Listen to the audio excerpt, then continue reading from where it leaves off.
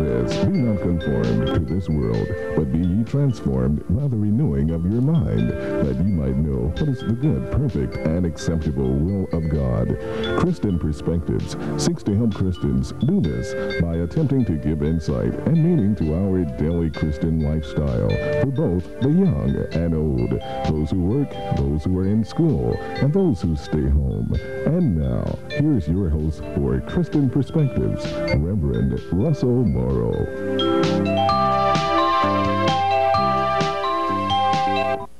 Welcome to this edition of Christian Perspectives. I'm your host, Russell Morrow.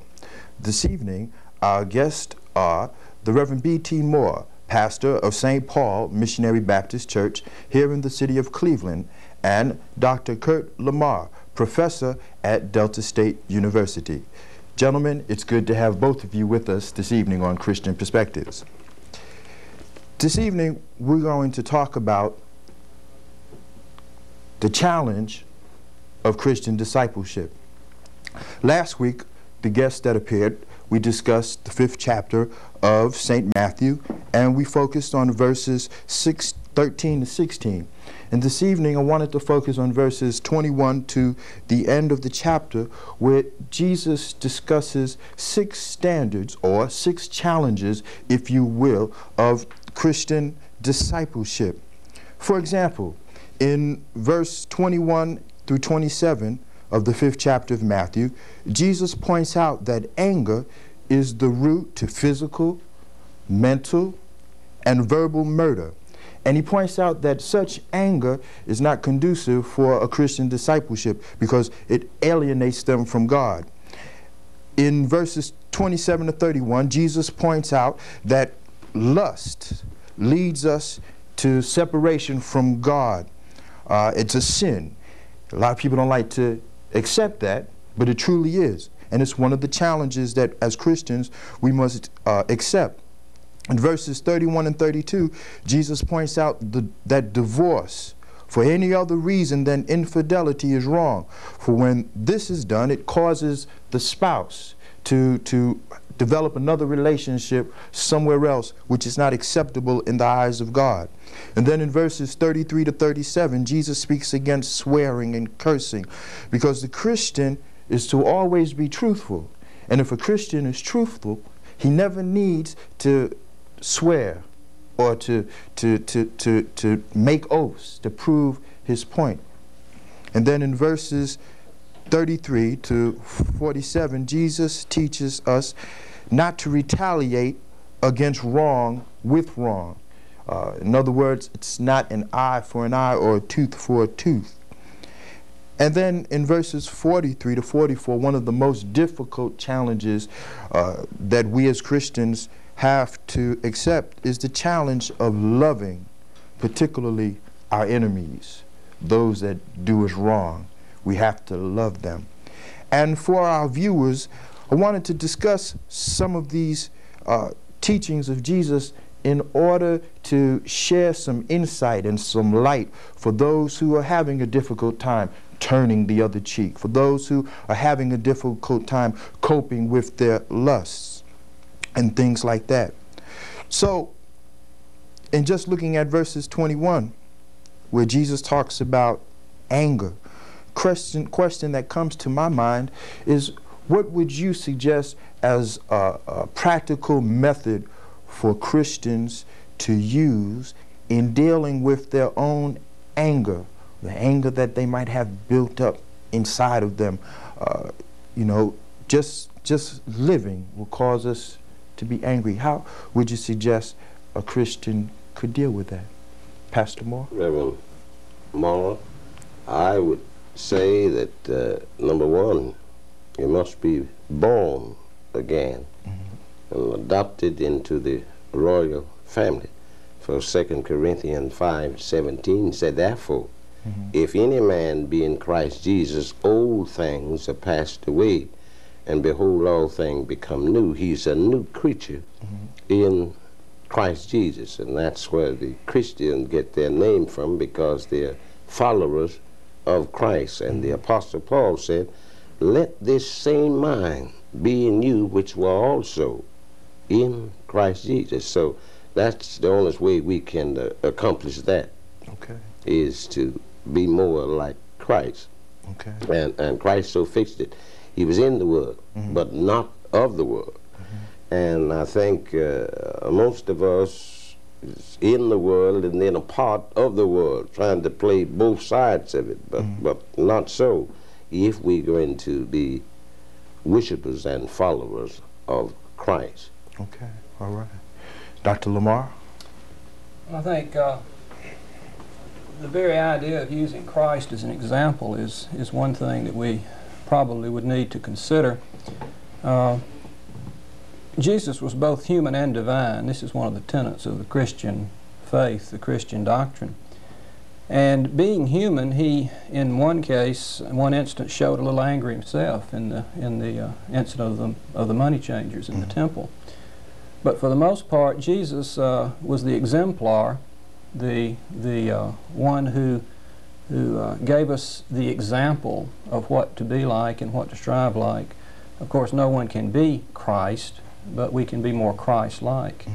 And I would just suggest that anyone, when he's angry, and of course we all are angry from time to time because we are human beings, but the Christian must certainly consider the fact that two wrongs don't make a right. If someone makes you angry, then simply taking your anger out on them is not going to solve anything. You need to be a little more reflective. Consider, what will I gain by lashing out at someone, showing my anger? Will this really solve the problem? I don't think it will. Would you agree that being a Christian and having to deal with anger is a growth process? Would you agree that it's a growth process? Well, being a Christian is not easy. So, you know, I think we would all agree. You have to work to be a Christian, even though one commits himself to the Christian faith, as the Reverend said, when he's born again. He tries to be more Christ-like. It's a difficult day in, day out task that you have to work at. But I don't know. It's an angry world that we live in, unfortunately. Right or wrong, and this is something you see a lot of people who express their anger. I'm mad at this, and I think the Christian has a duty to show the way. Reverend, too, and as his folks stated, this Christian task is serious business. It's a hard race to run. That's right.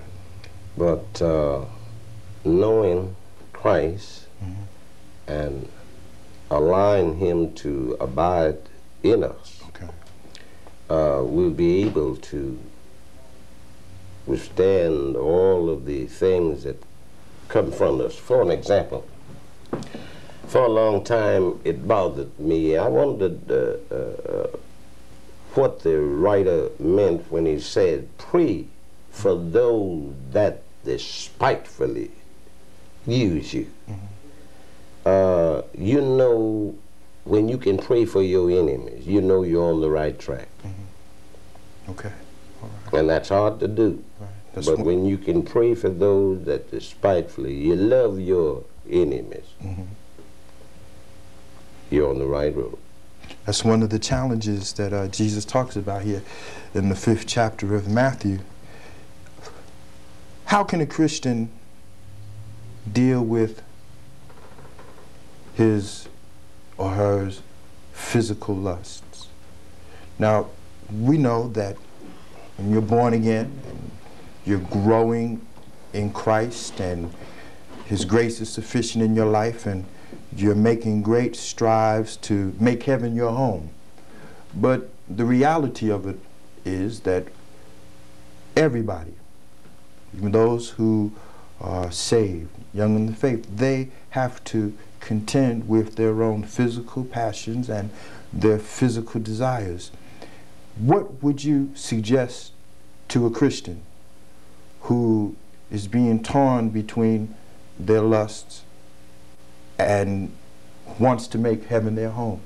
The scripture says, you know, if your eye or your hand offend thee, pluck it out, cut it off. But we can't really practically do that. How would you minister to persons like that, Dr. Lamar? Well,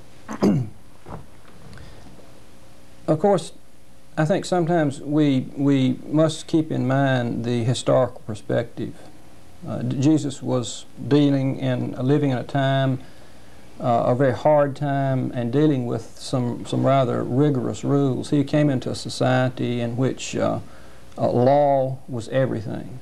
The Jewish law was so rigid, and I think when he said pluck your eye out or cut your hand off, he was using shock value. He was using a metaphor here rather than, as you said, literally. Right.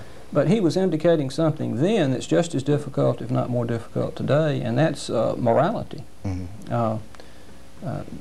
They, being humans, had some of the same problems that we have, maybe in a different nature, but you just have to work at it. Lust is something that is ever present, I'm afraid. It's always a temptation, more so for some people than for others. But the true Christian has simply got to follow the tenets and the teachings of Christ, really put into perspective by St. Paul, and you've just got to work at it, as he said.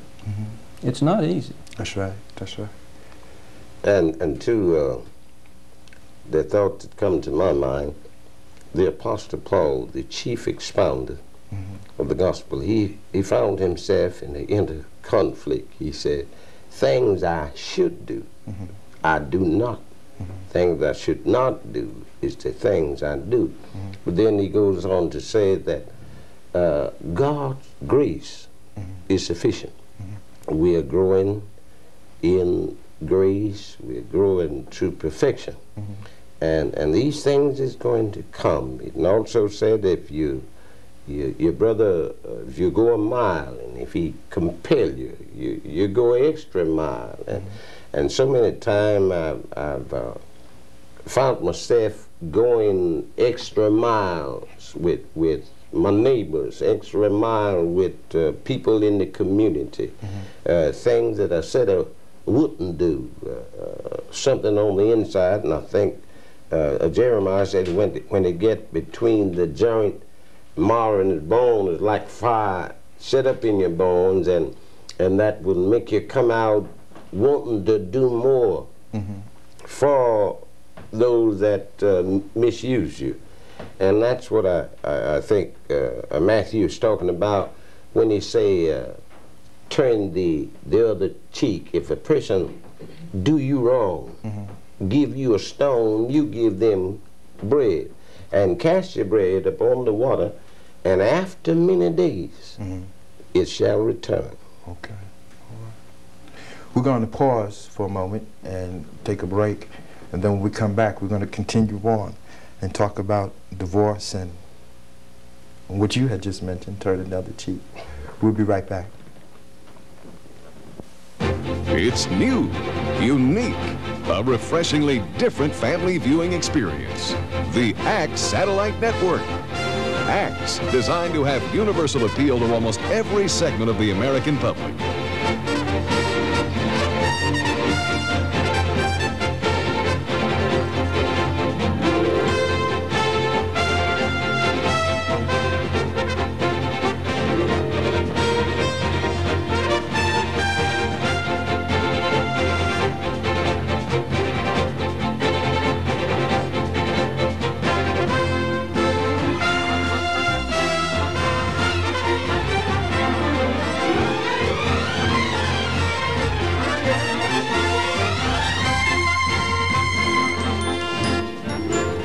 This and more, only on ACTS, the ACTS Satellite Network.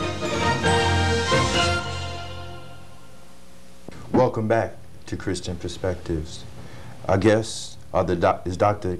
Kurt Lamar of Delta State University and Reverend B.T. Moore, Sr. of St. Paul Missionary Baptist Church. At this particular time, we're going to give each gentleman an opportunity to talk a little bit about themselves and what they do and their families. Dr. Lamar? Well, I'm a professor of history with specialty in Latin American history and British history at Delta State University. I've been there since 1969. I was a little bit frightened not too long ago when someone mentioned that I'm a senior member of the faculty now, and I didn't consider myself as being such. But I'm a member of Calvary Episcopal Church in Cleveland, where I serve as a licensed lay reader. This is a position in which one has done some study, considerable study in Scripture and theology, and is licensed by the Bishop of Mississippi to assist the priest in a number of his duties concerning the worship service. I'm a former senior warden at Calvary Episcopal Church. This is the chief lay officer in the Episcopal Church within a parish. I'm married to my childhood sweetheart, and she is currently the in-service coordinator at Bolivar County Hospital. She's an RN. I have a daughter who is a junior at Delta State, Elise. A daughter who's a freshman at Delta State, Bethany, good biblical name, and a son, Kendall, who is in the 9th grade at Margaret Green Junior High School. Okay. All right. Pastor Moore? Well, I'm B.T. Moore Sr., as you first stated, the father of 4 lovely boys and 3 girls, and I have 2 ministers, B.T. Moore Jr. And Gregory Moore, just recently, about a year into the ministry. And unfortunately, I had to raise 6 of them by myself, so it was a struggle, but I'm thankful to God that He blessed me to be able to do it. And with His help, I was able to accomplish the goal. All of them have a lovely education. And my oldest one is Louise, and the second one is Reverend Gregory Moore, third one B.T. Jr., the 4th one Beverly Ann, the 5th one Amela. Trouble now. Brian Kenneth Moore, and the baby is Tony Moore. Okay. Yeah, so I've been fortunate, I've been blessed to have a lovely family. We are very close, and I'm pastoring also the ministry of the Newport Baptist Church. I thought I ought to mention Newport because when you add this, you know, they will know that I mentioned that name. They're sweet people. Okay. Newport at Lexington, Mississippi, and also here, St. Paul Baptist Church of Cleveland. So, did I hear you make a slight hint to the fact that you're an eligible bachelor? Yes, it's true, and I think maybe that happened. I thought it was a bitter pill to swallow. Usually, men leave home, but it was the other way around with me. So I had to be the father and act as the mother for the 6 of them out of the 7. Okay. But I have no regrets. Praise no regrets. Thank God for allowing me to do it. But on the side now with my ministry, I'm a brick mason and carpenter, concrete finisher, jack of all trades, fair, you know, like most of them. So the Lord has blessed you with many talents and gifts. Gentlemen, we were talking about the challenge of Christian discipleship, and we focused on a key point that Jesus wanted his disciples to understand, and that is that he requires us to be moral beings, to live good, solid, moral lives. And we're living in a society where morality is on such a fast decline. Both of you have warm families and strong family ties. I myself have a strong tie with my daughter. Yet the family in America is decaying, and over 50% of marriages end up in divorce. Now, there has been quite a bit of debate through the years about Jesus' teachings on divorce. He says in this chapter that the law states that you should not divorce unless it's you had a spouse that was unfaithful. My question to you is, can divorce be more than just, as it was in that day, writing a letter and putting away your wife quietly or making a public spectacle? In this society, can divorce be more than that? Can divorce from your family be your involvement in your job and your work, that it's so great, your interests outside of the family, that you neglect your family spiritually, emotionally, mentally? Is that a form of divorce, would you say? And would you say that a person is just as guilty for doing that as he would be leaving his or her spouse? Well, the word divorce itself means to separate from, and this, as you indicate, does not necessarily mean just a man and a wife going through the legal process of getting a divorce. A man can divorce himself from his family if he commits himself to his work, to the extent that he ignores the family. We hear a lot about workaholics today. And it's not just a man, a woman, right, with so many women working. This can also be a problem, and may well be one of the more noticeable causes. I may get in trouble with that because so many women have to work and enjoy working. But some sociologists say that beginning with World War II, when so many women went into the labor force, and in the post-war years there was a lull, but then they went back, that this has caused a growing problem for families. I have strong feelings about divorce. In fact, my wife and I have, she being a nurse and seeing some of the horrors of what children have to go through from separation of the spouses, or when the spouses stay together, the problems that the children have there. But I think that it's something that two people, if they're going to commit themselves to one another in a marriage contract, then they should certainly work to see that it is successful. And I think we've just made it a little too easy in this modern society, almost a superficial type of thing. I'm a little old-fashioned, I suppose, but I think that two people should really get to know each other, and through the old concept of a Christian relationship, make sure that they're compatible before they take this step. Some people just get married and then they realize they don't know each other. That's right. That's right. Reverend? As Dr. said, that's so true. And a lot of time when two people meet and go before the preacher or judge, and you have that ceremony, it's not necessarily that that's his wife or he is her husband. They can live in the same house for years, think you know each other, but when Satan creeps in, and especially when you're in the ministry trying to do the will of God, that's when Satan really gets after the minister to try to block his progress.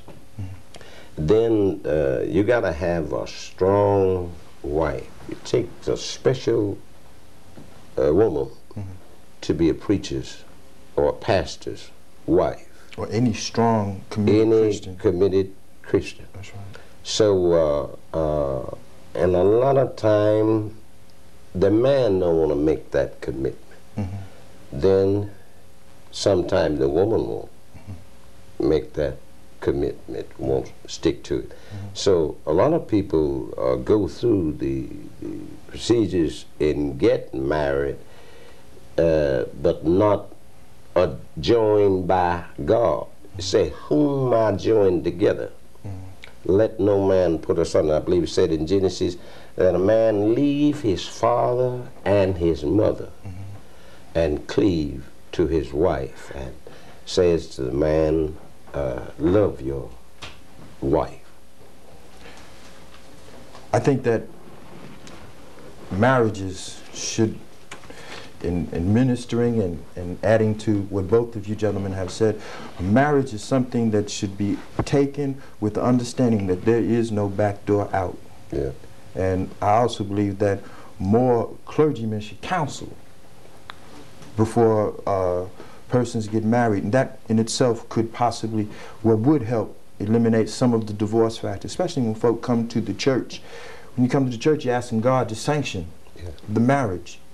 And if you're asking God to sanction the marriage, then you have a responsibility. It's not, you know, it's not good to come to church because, so you can say you had a church wedding, but you want God to bless that marriage, and that wedding ring means that there's a bond between you two, and the only other person that's a part of that bond is God himself within that circle. We didn't even get to the rest of the discussion, but I thank you gentlemen both for coming and being with us on Christian Perspectives, and certainly we hope that someone in the viewing audience has been touched and helped by this discussion. Thank you for tuning in to Christian Perspectives this week, and we hope that you'll tune in next week, for during the month of February we'll be talking about Christian stewardship. We hope that you are going to church. If you don't have a church home, find one and read the Word of God, particularly Matthew's the 5th chapter. God bless you, heaven smile upon you, and see you next week.